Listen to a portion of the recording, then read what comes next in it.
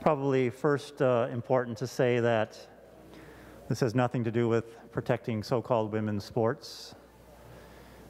The effect of this language simply targets an already marginalized community. Boys are boys and girls are girls, it's simple as that.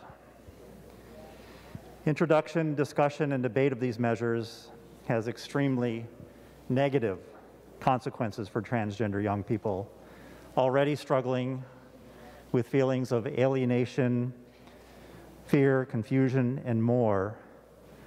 The impact of those in power disparaging them is devastating to our young, vulnerable, and very fragile citizens. One can only imagine how frightening it is to learn that a powerful politician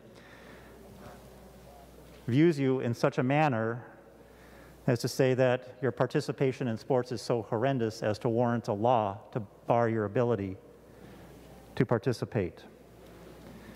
Even more insidious is that this does not solve any problem. It's entirely contrived, but rather creates anger and fear and blame focused on a very small and vulnerable community. So thank you, Senator Port, for speaking to transgender young people, because it's important to counteract what's happening on the floor today, right now. They need to hear from us, those of us in positions of influence and authority, to help them know that they are seen, they are loved, they are beautiful, and they have so much to offer. Mr. President, sports, especially youth athletics, provides such tremendous benefits: physical wellness, social bonds, emotional development, improved academic attainment, problem solving, ability to face challenge, leadership, motivation, self-discipline. Efforts like this legislation turn all of that on its head and cause sports to be fraught, divisive, ugly, and negative. And not just for the target of this language, but for everyone, for all of us. And to the argument that this is somehow protecting women's sports, I would invite you to take a look at the statements of 200 athletes, professional athletes, Olympic athletes, NCAA athletes, who say that's complete nonsense. They say there is no place in any sport for discrimination of any kind.